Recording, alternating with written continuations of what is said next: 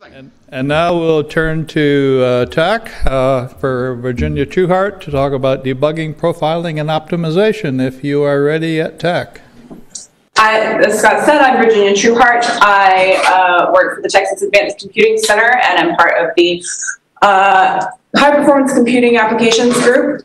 And today I'm going to go over optimization, profiling, and debugging for modern multi-core processors.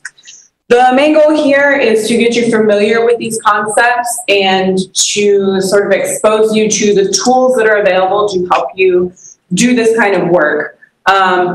We won't get too far into the weeds, but hopefully this will be enough information that you have a starting off point if you need to do more research or ask Google some questions. This will hopefully give you the knowledge and terminology that you need to go deeper as you learn more about this stuff. So this is going to be broken down kind of into two sections. The first is going to be on optimization and profiling, and the second section will be on debugging. Optimization and profiling is generally considered the sort of streamlining end of things. The goal is to write organized code and write clean code. Also to address any architecture or software needs that your code has. So if you know what kind of compute nodes you're on and what their architecture is, then you can compile in ways that take advantage of that architecture so that you see better performance results and see different kinds of performance based on the needs of your code. It also helps you make good code better. Just because you've written the cleanest code possible doesn't necessarily mean it's going to perform in the best way on the system. So the idea is to evaluate your options and choose what's going to work best given the software you're using and the hardware you're running on. The second section, we'll talk about debugging.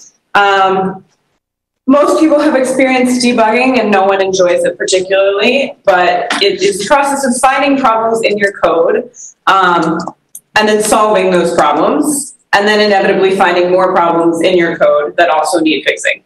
Debugging is sort of an endless cycle, and every change you make, you introduce the possibility of new bugs. So as you work, you will encounter more problems that need adjusting, and there are tools that can help make this a little bit easier on you. First, I'm going to talk about the basics of optimization. There are three basic approaches to optimizing your code. First is to parallelize. Second is to distribute your cache usage for memory. And then to achieve load balancing. Basically, you want to distribute your tasks and the workload as evenly as possible so that no one part of the processor is being overburdened. Parallelism is probably the most useful variation of this that you will get out of a supercomputer, because you can ask for more nodes, and those nodes frequently have far more cores than are available on your laptop or your personal computer. So the more that you can distribute the tasks of your code across those cores and across those nodes, the better your code is going to perform and take proper advantage of the hardware available to you. Cache usage has to do with your memory and how you distribute where your data is being held. Cache is much smaller than the full memory of the node, but it tends to be faster because these are usually DDR memory, so they're not drive-based, and you can get that information as fast, like you can transfer that data as fast as possible. So here's a few levels of the parallelism I'm talking about. When you log on to a supercomputer like Blue Waters or like Stampede 2, you usually land on a login node. And then to run your job, you will then transfer these jobs onto what we refer to as compute nodes. A compute node in this example would be node 0, node 1, all the way up through node n, however many nodes that you can use on the system. So there's multi-node parallelism, where you divide tasks between nodes. So I could put 4 tasks, 1 on each node, and this would make use of 4 nodes. Within each node, at least for this example in Stampede 2, talking about Skylake nodes, each of these nodes has 2 sockets. If we were talking about Knight's Landing nodes on Stampede 2, those would only have 1 socket, but that's an unusual construction. So in this case, there are 2 sockets, and each socket holds multiple cores. In the case of Skylake nodes, there are 24 cores per socket, giving the whole node 48 cores on which you can distribute tasks to run. Additionally, you may find that some systems allow for hyperthreading, which has to do with the logical core, meaning that you can run 2 threads of a task on each core, which potentially has the ability to sort of double your amount of space, but it's whether or not hyperthreading is turned on your machine if you can take advantage of this. But at each of these levels is a place where you can divide the tasks of your code and potentially speed up that performance the more you spread it out. Memory works in a similar fashion, but there are fewer locations available for distributing that memory. So on each node, you will have access to some variation of cache, and then also to the memory that is for the whole node. And in the case of Stampede 2, we have L1 and L2 cache, and then the memory. As I said before, they're smaller, but they're much faster than accessing the regular memory, because the higher bandwidth means less latency than memory. It also doesn't have to go quite as far. And again, depending on what machine you're on, the levels of cache may vary. And this particular example comes from Stampede 2 Skylake nodes. Using cache helps keep the cores fed with data, so you're not waiting on an input file or some other data read to come into the code that is performing. It can automatically pick that up, and you're not experiencing any delay, which again improves your performance and reduces your runtime. And being able to reuse this cache is often critical for improving your performance. Because the cache is so much faster, as long as you can keep that space occupied and it can continue to press data through to the core where it's running the code, you're going to see better performance.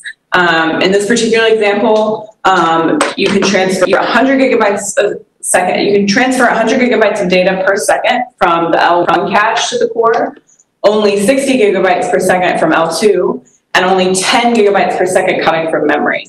So if you have a particularly memory-heavy code or something that's going to reference a lot of input frequently, then making use of the cache is going to help you a lot.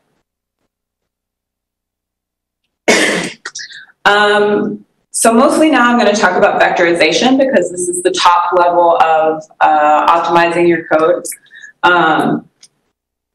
Vectorization is the process of making use of all of those nodes and all of those cores on the node to distribute your tasks evenly across the system. Each core has what we call a register, and this has to do with the number of bits and how they are distributed across the core. The important thing to remember is that data has to be moved from the cache or memory into the register before your operations start. So you would start your code, all of your input files load, and then it starts running your code on those input files. For example, if you want to add 2 integers together, you would move the first integer A from the cache to a register, and then do the same for integer E, and then add those integers together and move that answer into a different register. Then you have to move that back out to cache. The computer does a lot of this on its own underneath the system, but this sort of gives you an idea of the granularity on which the system is working. The reason it's going to move the result to a different register in the system is because it needs to be able to keep that variable separated from A and from E. So essentially the sum of these two integers becomes its own integer on its own and has to be placed into the register. Frequencies between the registers are limited, so they can only go so fast. Sometimes when you see reviews of node performance, they'll say, they will give you a number that is for peak performance. Those are usually benchmark type codes that are designed specifically to get the maximum performance out of each node and each core. And so in real-time calculations, you won't necessarily see the peak performance numbers, but you should be able to get close, provided that the machine that you're using has been set up properly and that you have optimized your code as much as possible for that specific machine.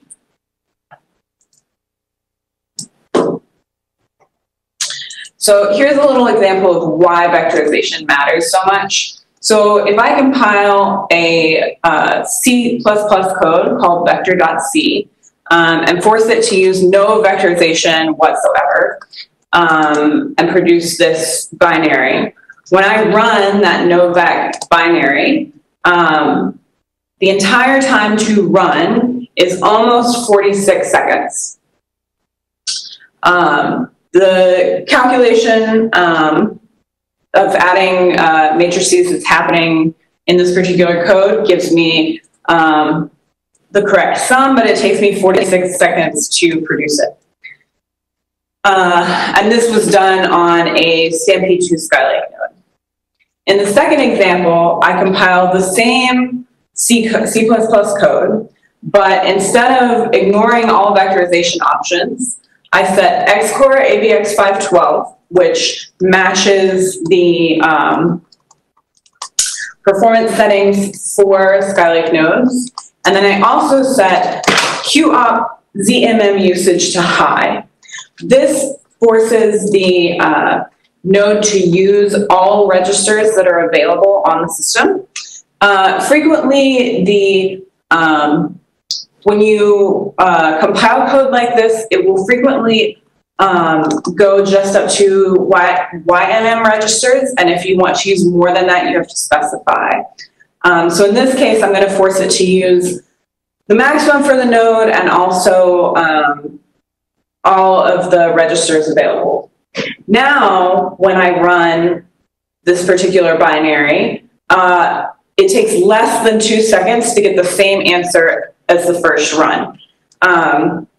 So that's a huge difference in performance just by setting a couple of flags that accommodate the architecture on which the code is running. And this particular code is not complex. It's just doing some simple multiplication and addition, and you can see the vast difference in performance, even on something that simple. The more complicated and the larger your code is, the better your performance increase that you're going to see. Ways to increase your performance outside of basic optimization will frequently involve profiling your code. So once you've set flags that accommodate as much of the architecture and as much of the software as you can accommodate, then you will need to start profiling your code in order to find places where you can either reduce duplicate operations or find a better approach to running some of the mathematics or whatever section you're calculating. And generally that looks like this. It is an iterative process. You'll have to repeat it multiple times, probably before you get to the absolute peak variation of your code. But you would use a tool to profile your code, help you identify hotspots that might be dragging your code down. You can then modify the code that exists in these hotspot areas, and then decide whether or not those changes produced enough of a performance gain. If it didn't, you go back and check your hotspots again and see if this has solved it. And even after you think you've caught all of the hotspot places, you can always go back up and reprofile your code to see if those changes have generated new hotspots now that you've fixed larger problems.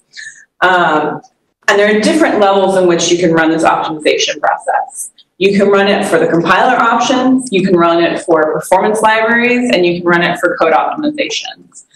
So the compiler options are what we looked at on the previous page with the flags for specific node types. Performance libraries, you can add in to your code so that you know that you have a library that doesn't have to search as much for any particular function. So one example of this is Intel's MKL library. This gives you access to many mathematical libraries that Intel has already processed on the system to be as optimized as possible for those for anyone running on the machine. So using the blast pack that's in Intel's MKL will perform far better than loading and installing your own blast pack library. And then the last step would be code optimizations, which is changing the actual code input on your original files for the code development. The important thing to keep track of when you are profiling your code is to make sure you are controlling all of your measurements. Don't let the operating system decide process and memory affinity. So if you have the ability to pin a task to a certain core or dictate which cache that the system is using to retrieve information, it's important to control those options, because then you know that you're receiving the best variations for your code. You should also remember that no single measurement is reliable, and it's always a good idea to repeat any tests you're doing or any profiling you're doing to make sure that you're getting at least very similar or fully consistent answers every time you run. If you run it 2 or 3 times and the results you're seeing are staggeringly different, then we probably need to switch over to debugging rather than profiling, and then try profiling again later. It's also handy if you automate some of your profiling steps. It's always a good idea to document what you're doing. I know we all get lazy about putting comments in our code and keeping track of what we've been doing, but it can be very useful, and the same applies for any of your profiling processes. Write down all the steps you took and why you were taking them, and then you can also write scripts to reproduce that process. So if you want to optimize something where you change the memory cache, and you want to make the same alteration again on a different variation of the code, you know that you can exactly duplicate that because you've written a script and it matches what's on the system, and the script will perform exactly the same way every time. This is also useful for things like reproducible science. So being able to exactly recreate the runs you have been doing and the process for how you developed your code will be very useful, especially if you need to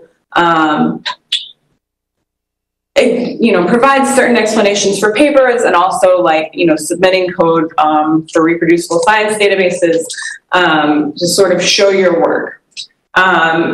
So this is a list of the things that's probably worth your while to save and keep track of.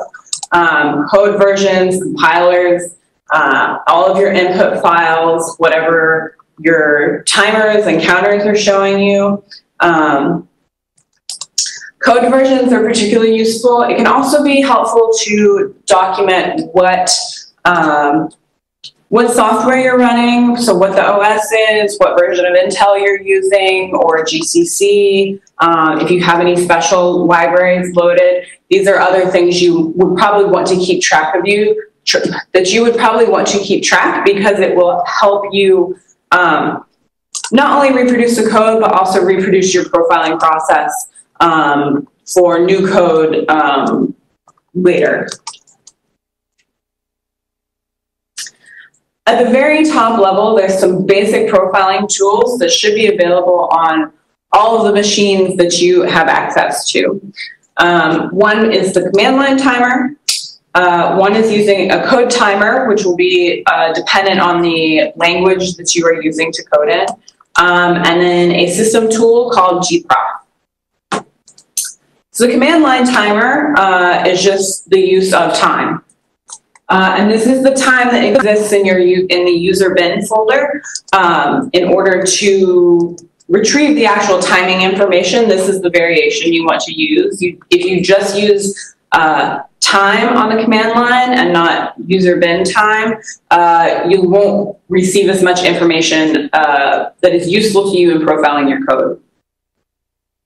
It's a really straightforward tool. The only thing it's doing is tracking the time of each process in your run, and it'll also give you the total time for all of the runs. And generally these outputs come in seconds. So in this example, you run user bin time, set the POSIX format flag, and then run your executable.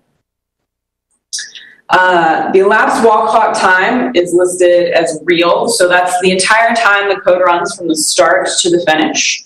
And then the time spent in user mode and kernel mode. So this is sort of the split between how much time the system spends on your particular code, so any of the input files or any of the executable, like the sections of the executable you have to do, and then kernel mode, which is any of the information necessary for the system itself having to process. So like how much time it would take to do those register calculations, for example. If you don't use the POSIX format flag, you do get some extra information.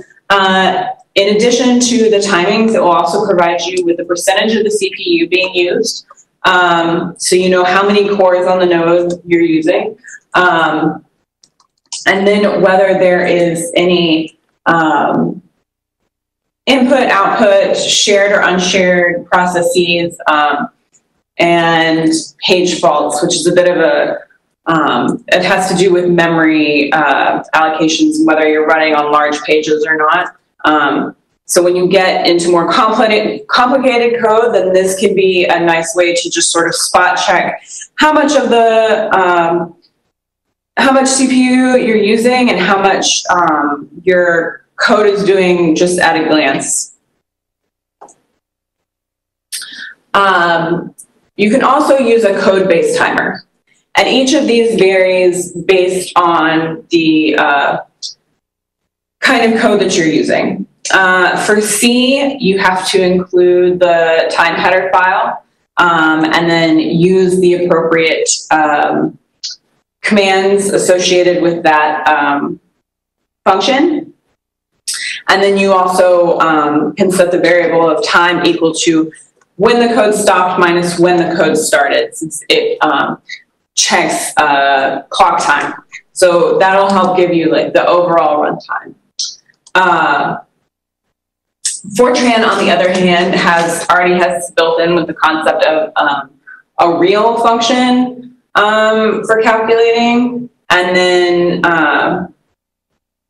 when you're using MPI, it's similar. You just also need to include the MPI header because MPI, because the message passing interface distributes your tasks further across the system, frequently you need to calculate the time from multiple locations. And so using the MPI header in C code is important if that's the kind of code that you're running. Finally, there's also time for Python. which again, it still works very similarly. And some of these get more complex, and almost every coding language has its own variation of a timer. And so just looking up the timer that's appropriate for your code and then looking into the functions that it has available to it so that you know what commands you want to use. Now we'll get into something, a tool that's a little more complex than just a timer, so you can see more of what your code is doing in an attempt to profile and improve your performance. So gprof stands for the GNU Project Profiler, and it is capable of producing 3 kinds of output. It can provide you with a flat profile, a call graph, and an annotated source. The annotated source is sort of the most basic and straightforward. It indicates the number of times a line was executed, and it does this by showing a printout of your code and providing a number per line indicating the number of times this was executed. This can be useful if you find that a subsection is being repeated more often than you think it actually needs to be, which can waste time in your code, or if it's not being repeated enough. Say if you develop a loop that's supposed to be doing a lot of the work, but it's only running a couple times and it looks like maybe something's not pointing back to where it's supposed to be, this can be helpful. The more complex outputs are the flat profile, which can show you how much time the CPU spends on each function, the number of times the function is called, and it will definitely help you identify the most expensive routines. So where your code is spending the most time while trying to complete the work. The call graph will also tell you the number of times the function is called, but it will also tell you the number of times a function is called by other functions underneath it. So this can help you figure out where your functions are relating to each other, and how many times one function in your code has to reorient itself to reference a different section of the code. This helps you see where there's functions that could potentially be eliminated. In order to profile with gprof, you need to use the G flag and the PG flag. In this case, if I compile using GCC, GCC-G-PG-O to create an out file called exe file, and then the executable of the source file that's in C. Just because this particular system is developed by GNU does not mean that you have to use GCC in order to run with it. You can also use gprof on Intel compiled code. As you can see, it also doesn't apply to like specific codes. This can be used with C, it can be used with Fortran. Whichever code you happen to use, gprof will still be able to process that. And so running the executable this way will produce an output file full of the profiling information, and then you will want to execute gprof or use gprof to execute that output file. So as you can see in the first line, the execution is gprof, and then the output executable and the gmon.out file that was generated by running with the G and PG flags. If you want additional information, you may need to give gprof flags as well. Like running gprof with -L will enable line-by-line profiling, and using -A will be how you get that annotated source file. And you want to direct these to different locations so then you can read them, or you can just run them on the command line and have it output there. The flat profile will look like this. In the flat profile, we can identify the most expensive parts of the code. The particular code we're looking at here is just a simple mathematics code for determining square roots and other, like some options. So you'll see the time spent cumulatively in percentages, self-seconds, and calls. So self-seconds is the amount of time that each function spends, and then the calls is the number of times that function is run. So you can then again see what subsections of your code take the most effort and the most time. In this case, it's fairly obvious that mat square root is the thing that is consuming the most processing in this particular code base. For the exact same code, if we display the call graph for gprof, you'll get an output that looks like this. And this table shows the call tree for the program. So you can see the amount of time that was spent in each function, and then how much time was spent by the child of each function. So the top section, the first function is main, and main calls on these various square root and cube functions underneath it.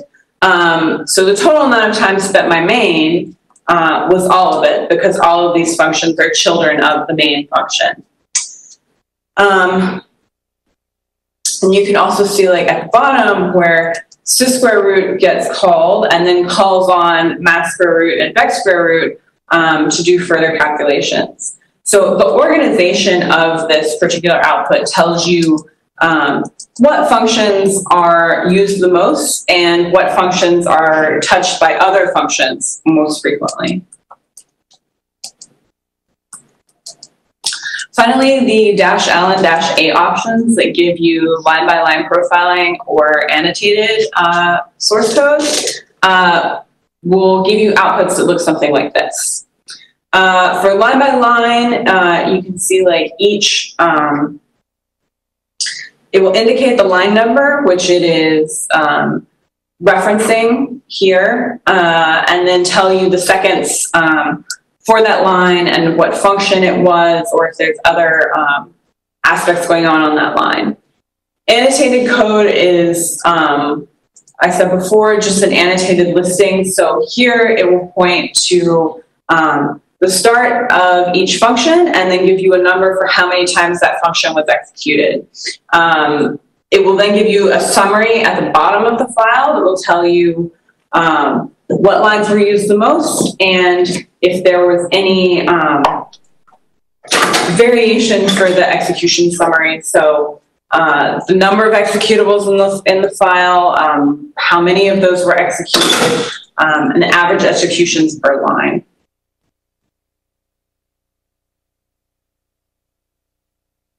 So gprof does quite a few things for you, but it is actually still a very top-level profiler. You can move up to larger profilers if you have a more complex code, or if you want to do things like generate graphs to sort of demonstrate hotspots, especially if you're submitting code for review or if you're collaborating with other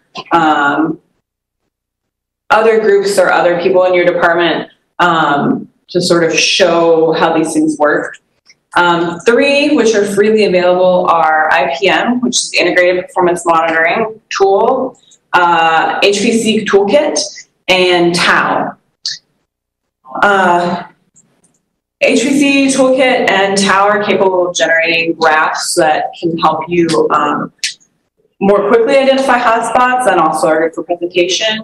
And if you're on a system that uses an Intel compiler or Intel nodes, you may also have access to vTune. vTune is one of the more powerful profilers available, but it is sometimes cost prohibitive. Certain systems already have access to it depending on your center. If you run at TAC, we do provide vTune access. The upside of vTune is that even if you don't have vTune on your own computer, you can still run the vTune viewer, which is free to download. So if you run vTune against your code on a machine and you want to read that vTune output later, you can just download it to your own machine and view it later with the vTune viewer. And V2 will produce elaborate graphs and elaborate visualizations, and also actively make suggestions of where places in your code might need to be improved. Excuse me.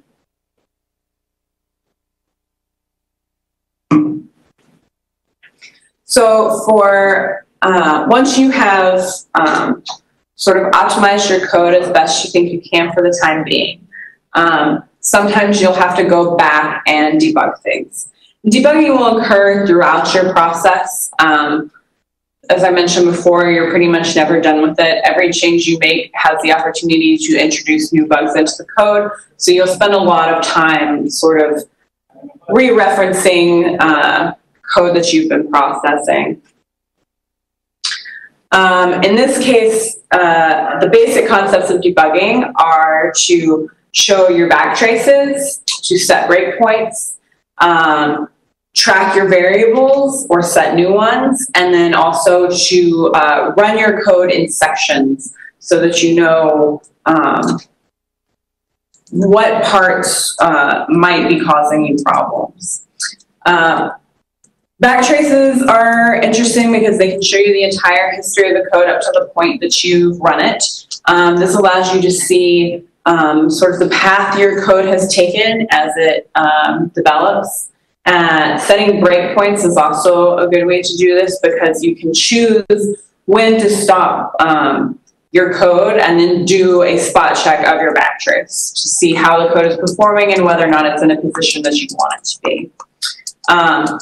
Displaying variables and changing variables intentionally is also helpful to let you know if your code is performing all of its calculations correctly at any given point in the process. So just because your code is giving you something that is similar to the right answer doesn't necessarily mean it has the right answer the whole way through. And you might need to check and make sure it's not losing track of numbers somewhere further up that would actually end up giving you a more correct answer as the end result. And the same goes for running individual steps of your program. If each step can sort of run independently or only dependent on a single other step, then frequently it becomes easier to identify where the code is falling down because you will find the step that breaks on start.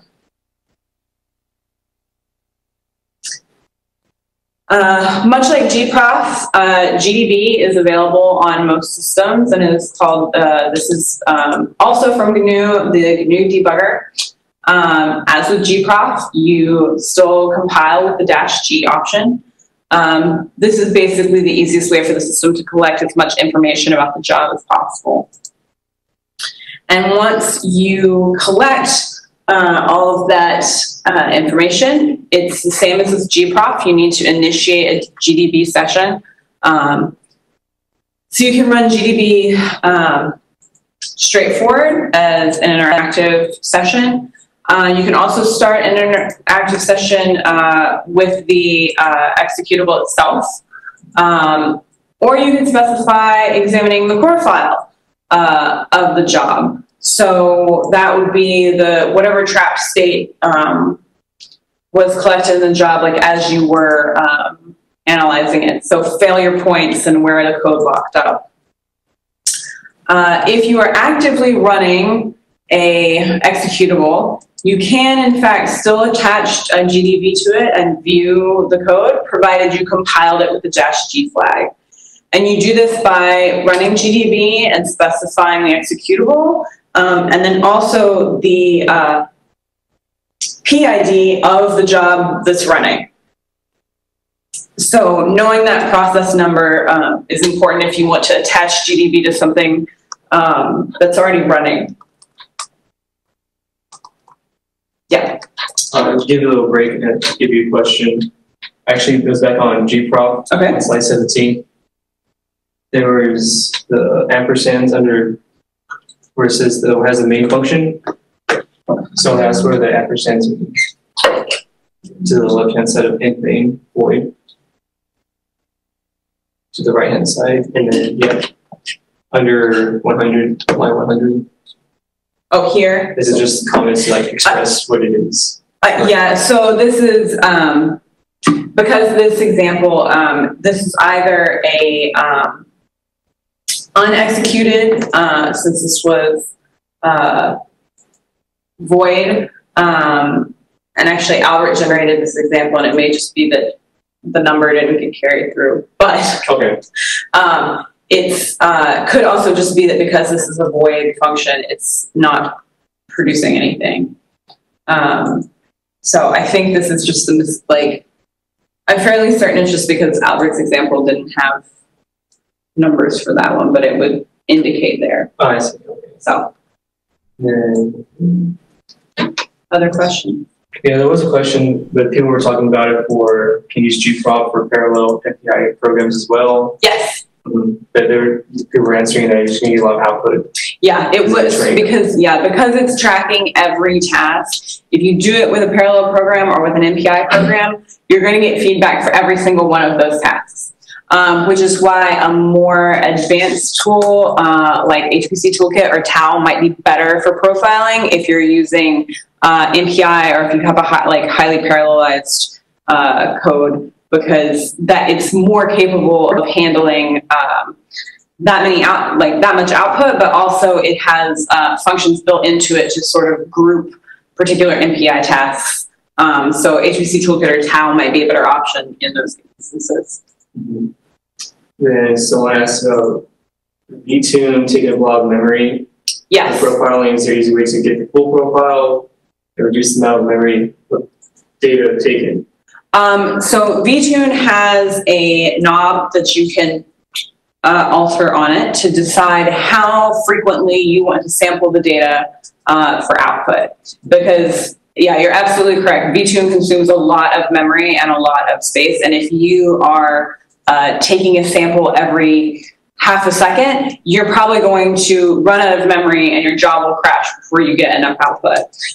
So if you VTune, it's a good idea to sort of spread out your sampling initially fairly far, maybe say once every 30 seconds to a minute, and see if that can help you narrow down the point in which your code is starting to fail or to have other other variations that you don't want. And then for that subsection of the code, you can increase the sampling for that subsection and decrease the sampling for the rest of the run.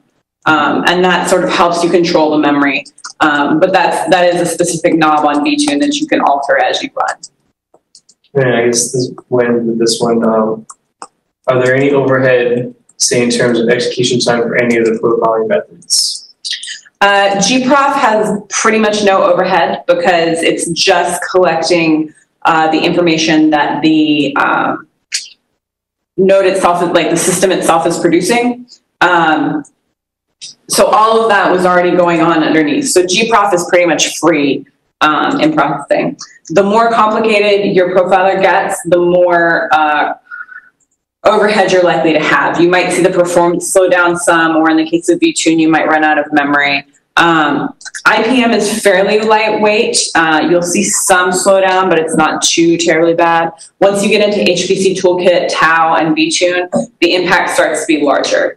So it's usually a good idea to run these for optimization purposes, to run these on smaller versions of your code first, and then also break your code down into sections if you think there's a specific subset where you think you could get more performance out of it.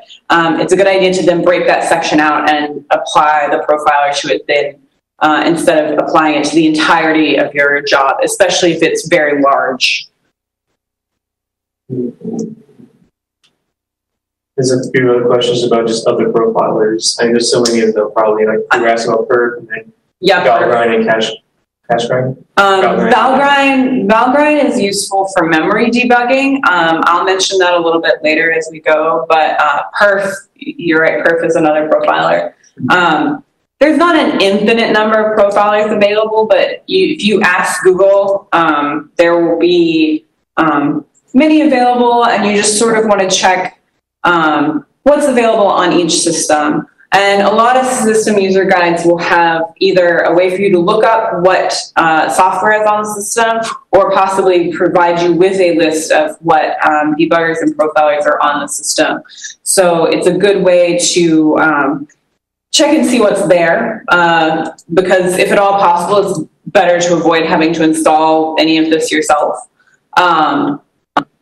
But in most cases, there will be at least one higher performance profiler available on the system. Another one I think is Poppy, PAPI. So again, it's not an infinite variety, but there's enough variety that you may have to ask your particular system or center which ones are available and which ones they recommend, depending on what code you're running.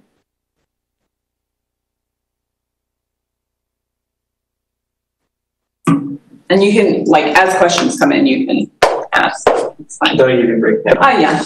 Now it's fine. Wait a Okay. question. So, yeah, back to debugging. If you're...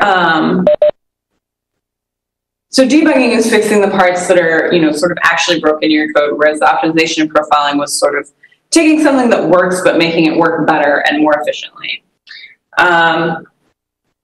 For debugging, we're trying to find exactly what's broken and where. And so again, these are some of the ways you can execute GDB to start a session and review the output. So this is a very tiny piece of example C code that runs two functions, one that just prints out a statement and one that prints a statement and also changes the value of an integer. It doesn't print out the integer, but it, that change is happening underneath, which will let us look at some other things. Because GDB is available on most systems, you should be able to create a simple sample code like this on any machine that you run on, and then refer to these examples again later for review and for testing out various commands for GDB. So this is a very small subsection of commands that are available to GDB. Run, which will start the program. So GDB works interactively, where you start the GDB session, and then you can use run to start running the executable. And then GDB will then proceed to output either the completed finished code or other information if you put other commands in place. So print will print variable located in the current scope of what's running in GDB. Next will move to the next command. So if you pause somewhere in the code, or if you set a breakpoint somewhere in the code, next will then start the code back up and run the next subsection. Break is a way to manually set a breakpoint. Continue works much like next, where it will go to subsequent breakpoint or until the code terminates. Delete is how you remove breakpoints. Condition is an option that makes you can generate a breakpoint based on a given condition. So this is handy if you're looking for something, if you want to see a breakpoint only when a certain integer reaches a certain threshold, or some other sort of information changes in your code. It's a good way to put some nuance in your breakpoint so that you know exactly what you're looking at. And you can also run commands like where, which can show you where the function is sitting in your code via the stack trace. So it can give you sort of the line ID and like what it, like the line number and what it looks like in that position.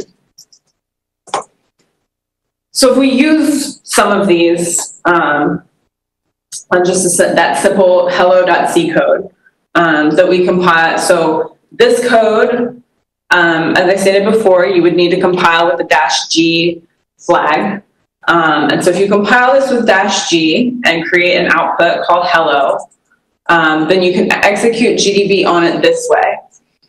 So gdb./hello, GDB starts up, reads the symbols from hello, and now it's ready. It gives you the GDB prompt line because it's taken in all of the information from your executable, and now it's waiting for your commands. So to run it, you just type run, then it starts running the program that it interpreted, and then it prints out inside main and inside foo, which if we look back at this, is exactly what this does. The initial function prints out inside main, and the section function prints out inside main, or inside foo, and alters an integer, but does not print that integer.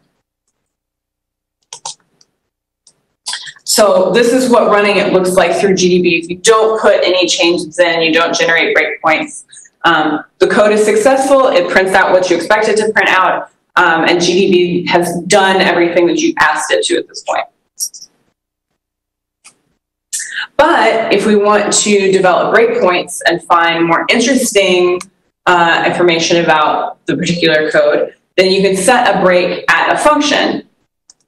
So in this case, GDB knows that main is a function. So if I say break main, then it will set a breakpoint at the specific location in the code, in this case in file hello.c on line 6.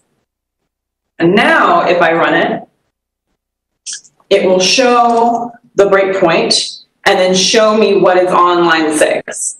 So it's saying I've reached the breakpoint, here is what is sitting at the breakpoint, and now I'm going to wait for any subsequent commands. This can also, as I said before, you can make conditional breakpoints. You can find, like if you reach a breakpoint and you want to see something else interesting, you can do where searches, ways to find specific lines where the code is breaking down. So again, this is a very simple example, but the idea is just to sort of get you started thinking about the options, because you can find a wide supply of GDB commands online, and I have links at the end to the GDB user guide and all of the content there, as well as some little sites with demo examples. You could also include, besides regular breaks in your code, such as missing a parenthesis, or maybe you misset an integer or something like that, you can also find other common kinds of bugs, especially when you are working with higher level applications, or if you're running in PI and the code gets more complicated. The first being floating point errors, which usually result in a NaN output or not a number output. Different codes have different ways of stating this, but essentially you have done something to generate something that is not a number. You've divided by 0, you have calculated an imaginary number, things that the system can't process because it doesn't, it's not possible in terms of like real mathematics. So dividing by 0 is, won't spit out the top half of the equation. It will just spit out an NaN error because it doesn't know what that number is. It's a good idea to test for these periodically to preemptively trap a diverged solution. Depending on what precision you're calculating at, floating point errors can occur more commonly, and it's a really good idea to just check your math at various steps as your code is running, because it's much easier to find the basic math floating point error than it is to find some other kinds of bugs. And if you can prevent the not a number generation, then you will reduce a lot of headaches later, because anytime a non-number gets integrated into your code, it causes every subsequent calculation to crash. You can also run into memory errors. This is somewhat related to using the cache versus using memory, and how much space you have available. The These are particularly difficult to trap because it's not always obvious, and it's not always the easiest thing to retrieve from the system what the memory capacity is, or to know how much memory your job is using. Most user guides for sites will tell you how much memory is available per node, but you may have trouble telling what point in your code something like this starts to break down.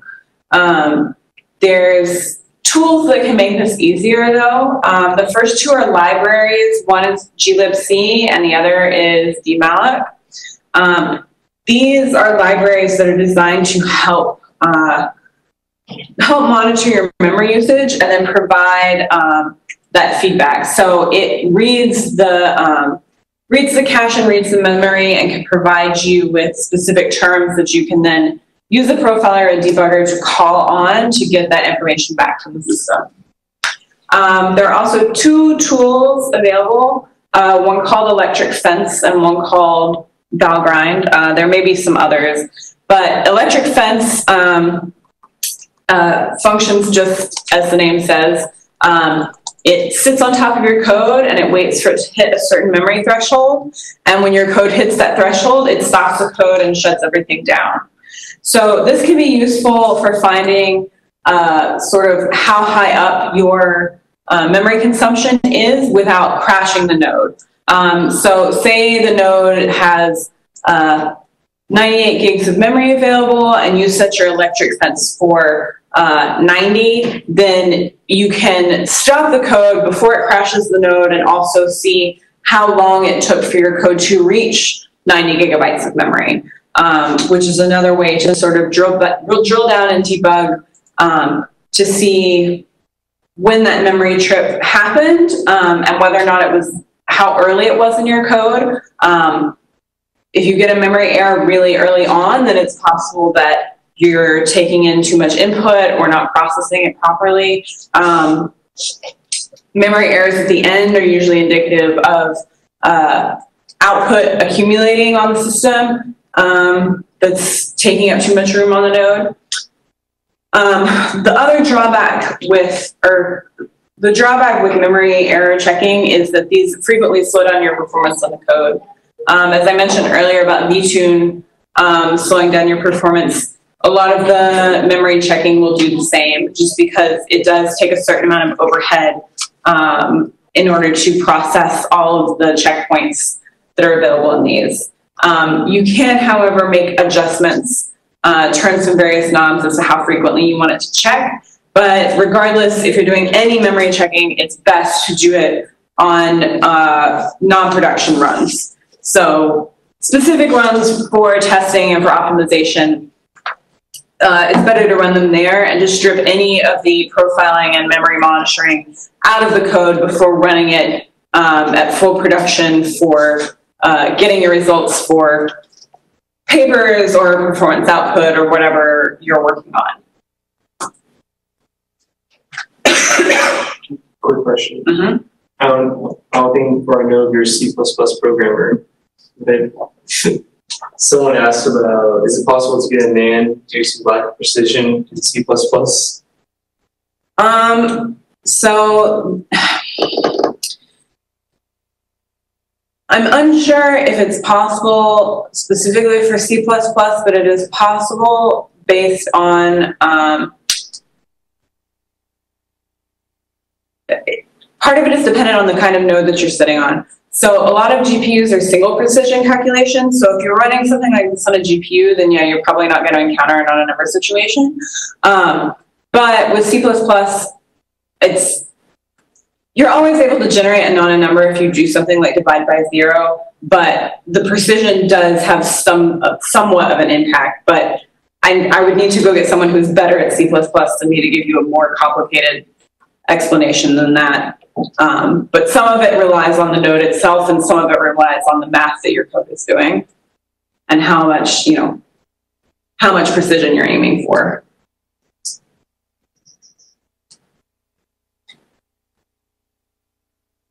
And then does GDB work with OpenMP? Same thing again. You have many threads. Yeah.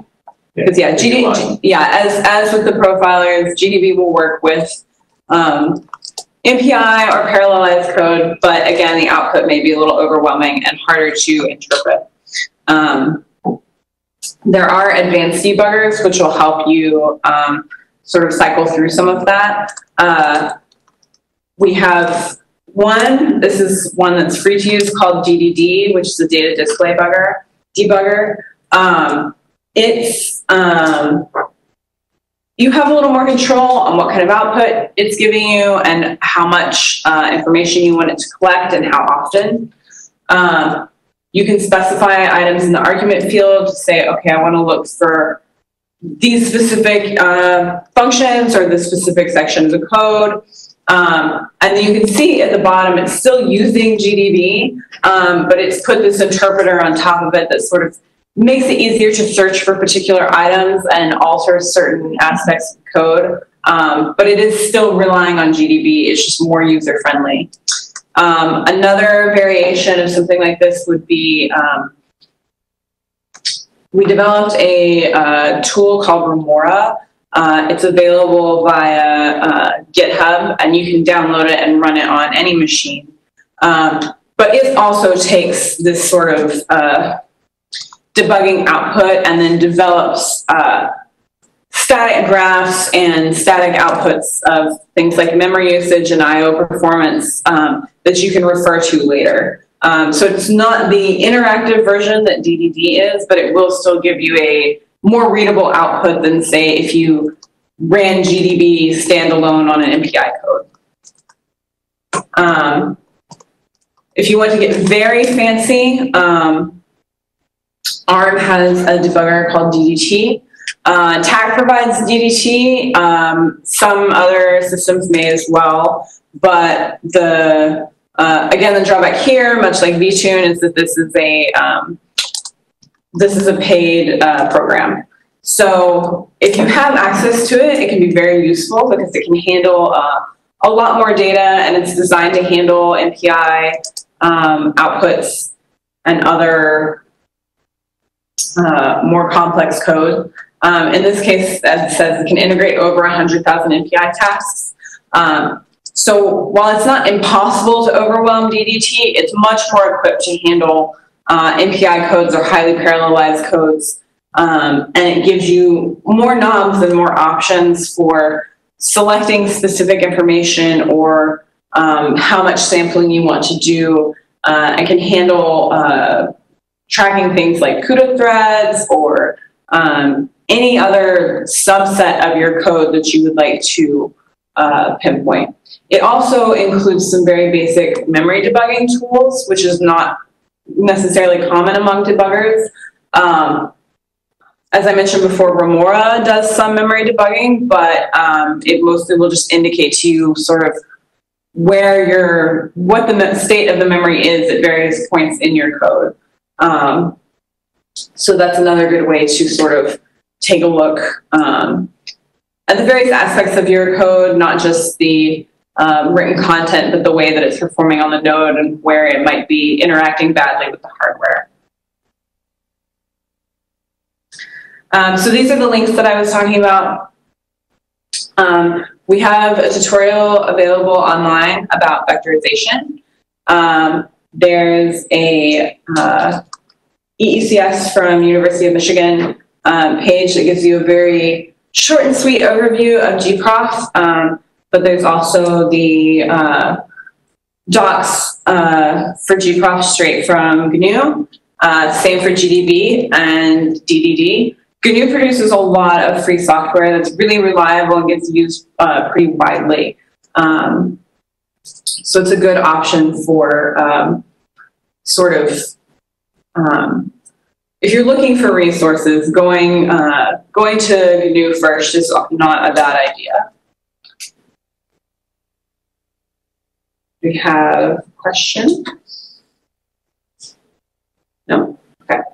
Then I'm going to switch my display over to my terminal and live demo a couple of these compilation examples. But But if you have questions as we're going through these, please feel free to jump in, and I'll be happy to answer anything I can. I remember there was one earlier about the code vector.c or vector.c code. Someone was asking if it's available. I can make it available. I'm guessing maybe the stuff that you demo, will that be available? Yes, it will be. So it'll be in that. Let's see if. Okay. So yeah, I'm going to run through a couple of the examples that I mentioned in the presentation, and I can make those source files available. I will get those posted. So all of these are I'm demonstrating all of these on the Stampede 2 system at TAC, but these are all very simple C codes, and pretty much everything I will be executing should be executable anywhere. There'll be one variation possible with the vectorization calculation, but I'll make note of that when I get to it. Oh wait, it's not my machine. Okay.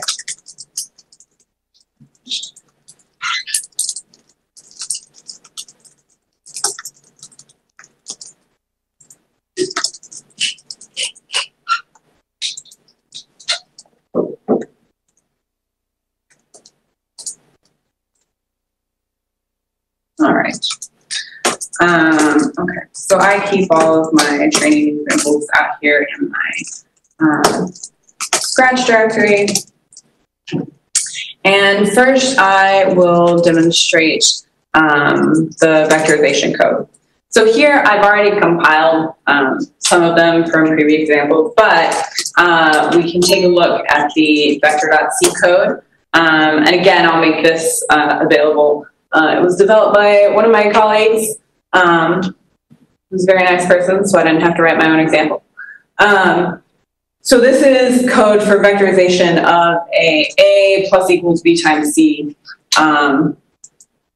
So this particular kind of vectorization has to do with FAM. So basically the order in which excuse me, the order in which the system addresses the multiplication and addition can affect the efficiency of the code.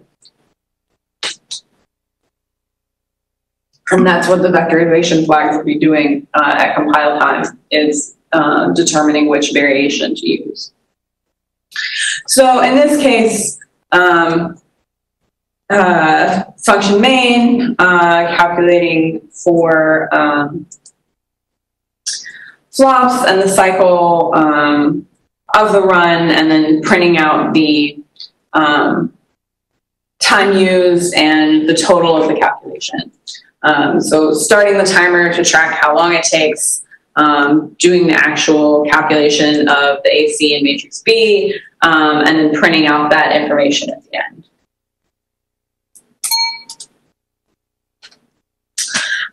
So if we do ICC, that's what I have. Yeah, it's all ICC.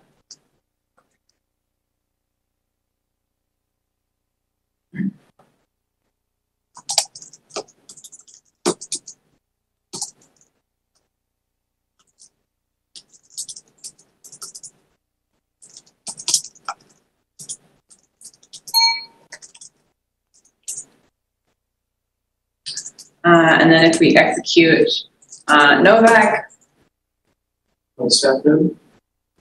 Oh, yeah, sorry guys. I'm doing something that's very illegal. Please do not run on your login nodes. This is how you get banned from the system. So bad example. I'm going to pick up a Skylake development node.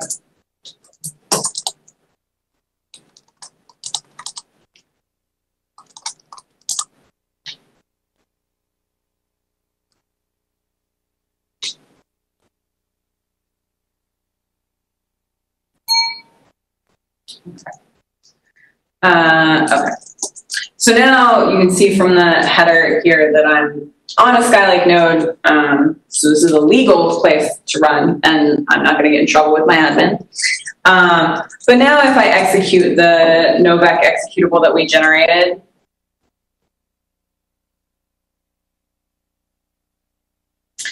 it'll take a while.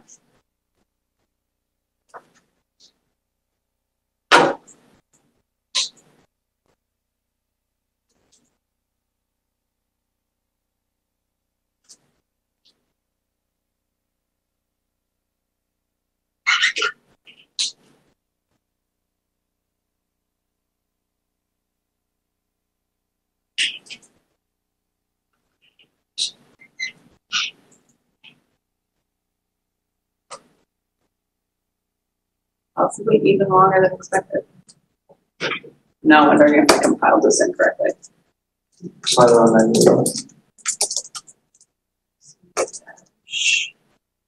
No back.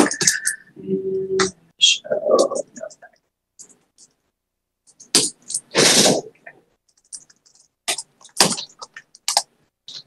Now we'll discover whether or not I'm just impatient or if I don't know what I'm doing.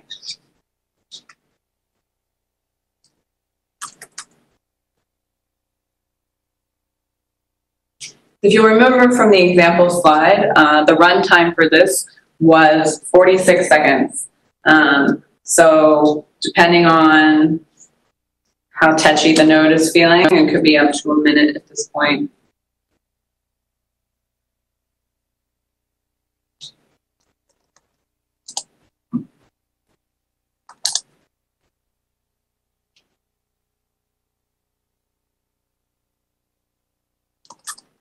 There, 45.65 seconds. Gives us the correct sum, but that was a pretty painfully long time to wait for your code to run, right?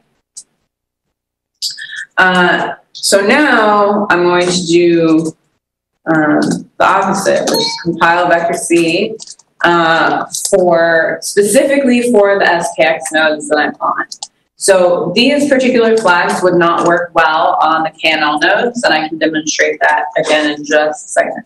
But if I want to go the fastest I can possibly go on this specific style of node, then I'm going to use Explorer-AVX512 and set the ZMMM register usage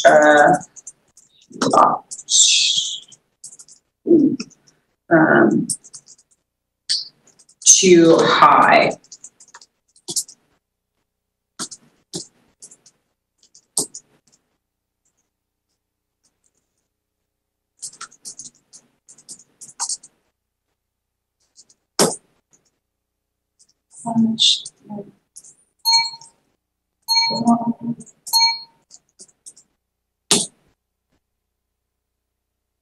There, less than 2 seconds. So you can see, like, in real time, exactly how painful it is to run something that is unoptimized for the hardware that you're on. And you can imagine how much worse that would be if the code was more than just a handful of lines long.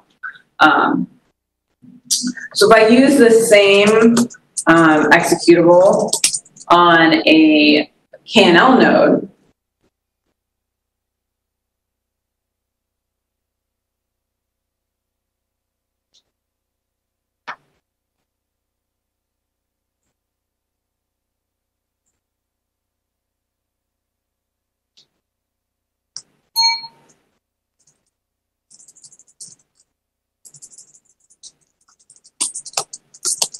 so if I run the novec, this should, again, take about the same amount of time, almost a minute, because again, we put no special features on this code.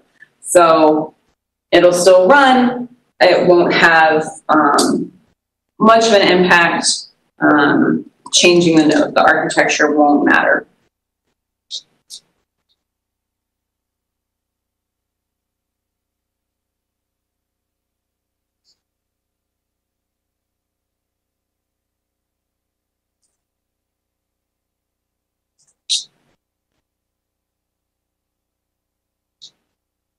Demoing bad code is always so incredibly painful. It just takes so long. It should take longer too. This is on the KNL.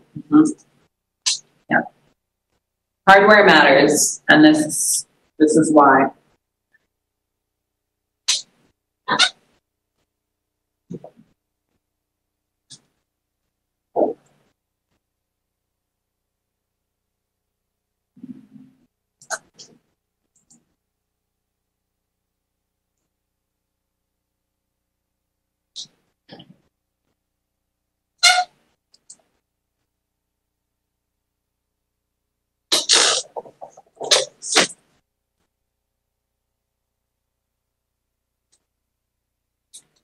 So part of the reason this is slower on the KNL nodes is that the KNL nodes themselves have a lower clock speed. So frequently, if you run something that's designed for an SKX node and then attempt to run it on a KNL node, it'll take 2 to 3 times as long. And it's because you didn't program for the specific architecture. And in this case, the KNL nodes just naturally have a lower clock speed, so that's something to keep in mind. So at this point, we may just have to give up on it because it's so bad. It's already been twice as long as it was on the other one.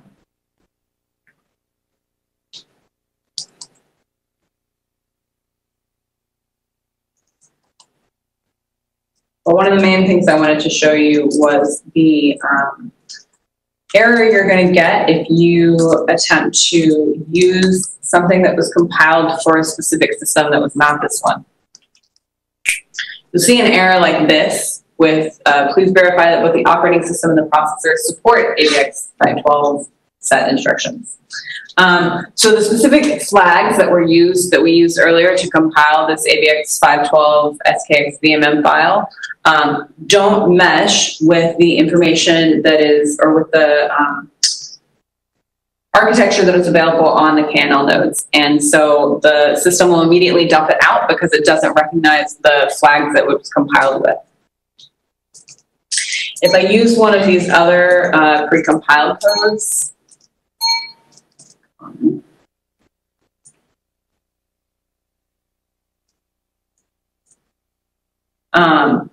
so in this case, if I run the common version, it'll still complete on the SKX nodes, and it's still infinitely faster than the no vectorization one on the KNL nodes, which never completed. This version only took 5 seconds. But the change that you're seeing here is a direct result of the difference in the architecture between the KNL nodes and the SKX nodes. So always keep in mind the kind of architecture you're running, and accommodate that as you build and compile your code. I'm going to switch back to the SKX nodes for the other demonstration, for the sake of everybody's sanity.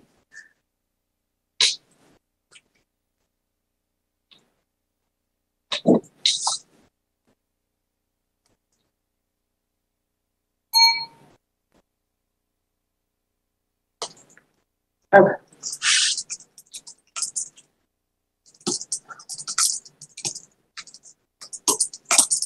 So if I come in here and we take a look at the hello.c code, this is the same as you saw on slide 21 in the slide deck.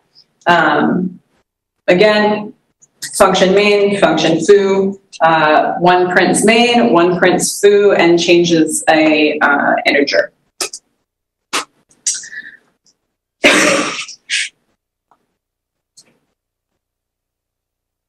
So here I've already compiled hello as well as a non-number code. And so if I do GDB hello, starts up, no problem, has read all the input. Then I can run that code and shows inside main and inside foo. It's also giving me some extra information here because I don't currently have glibc enabled in my profile, but it's not actually impacting the code. This is just a message from GDB telling me about the state of my debugging process and why it may not be as effective as it could be. So now if I put a breakpoint in at main, so that's my breakpoint on line 6. Now if I run, it runs up until the breakpoint 1 at main, and it shows me what's on line 6. And line 6 is printf inside main. So now if I want to keep going through the rest of the code, I'm going to type continue. And now it will run through until it completes all of its tasks. So it will finally print out main, whereas previously where I had the breakpoint was on the print line, so it didn't run the print line. So when I continue, it runs the inside main print and runs the inside foo print, and then I get the same glibc error.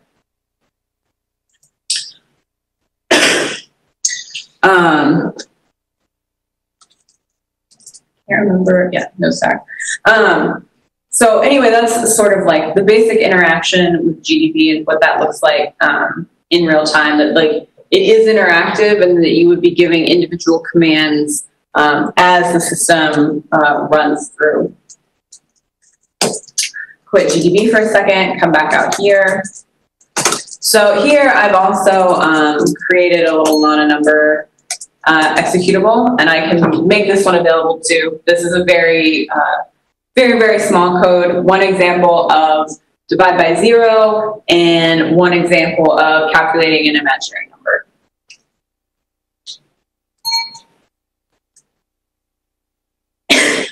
So same process, GDB, / non-number. So here you can see that the two instances of printing out both come, one specifically with a not a number error, one with an unrecognized integer error. So again, this is a good way to sort of see what's happening. And so if I go back, I can't remember what the function names are because I was not paying attention.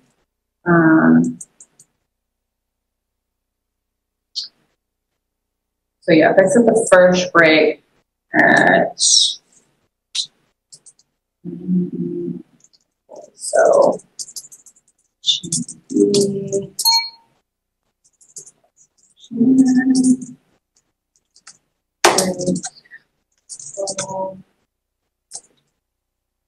all right. So there you can see that the error sets out because I don't have functions in this particular code. It's just a straightforward math calculation. So setting breakpoints gets a little more,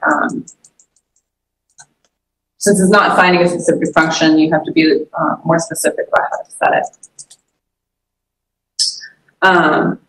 But you get the general idea of like, this is sort of how you use GDB interactively and how to sort of work with the data that you have. Trying to think of any other good examples.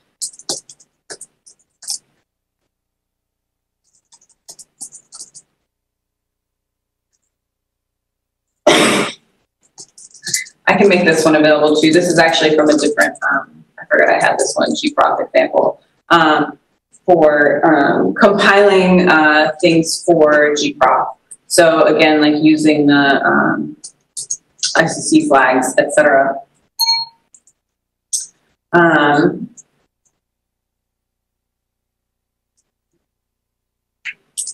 So if we compile gprof C,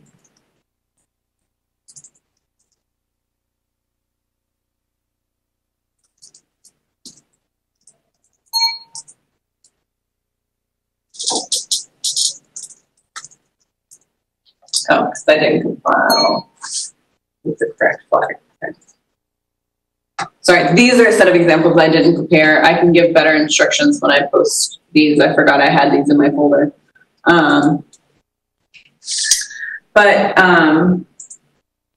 Basically gprof testing and GDB testing and your outputs work similarly, and mostly you're just going to want to play around with your code as you work on it.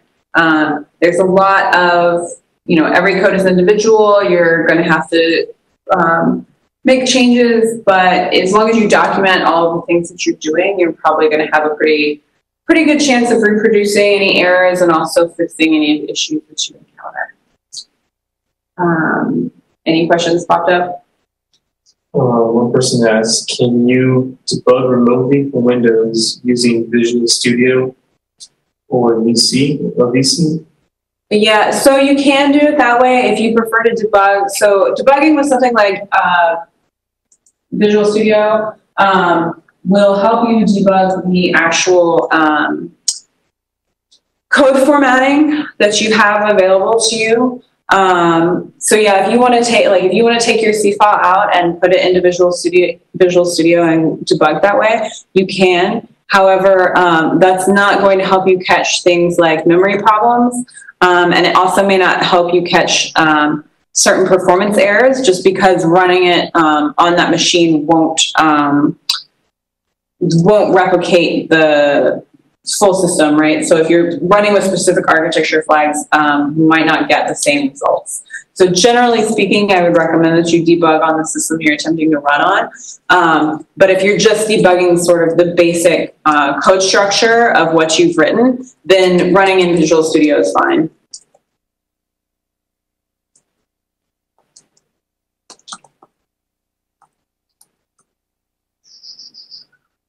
And that's probably the only question during the demo time that some people are typing it now. So I'll finish typing this. And like I said, I'll bundle these examples up with instructions for posting. I forgot that I had profiling ones available in here. It's been a while since I did that tutorial. So, and yeah, any questions via Slack, or you can email us here at Hack, or just ask in general for the Slack or for Blue Waters. Each site, each institution, each machine is going to have its own quirks. And so if you're not sure which flags to use, always check the user guides for the sites, and you can then always contact the help desk for the various machines as well. So it should be a little less time than I expected. But if there's not anything else. There's just one thing about what's on the screen right now. Yeah. It says, regarding the demo on the screen, to generate gmon.out, programmer must run /gproc_test and then gproc space /gproc test. Yeah. That's yes, that was. There's more of a comment question. That is correct. Yeah. Again, I apologize for not pre-preparing that one. I completely missed it. So, okay. Well, you get a spare 10 minutes, I guess.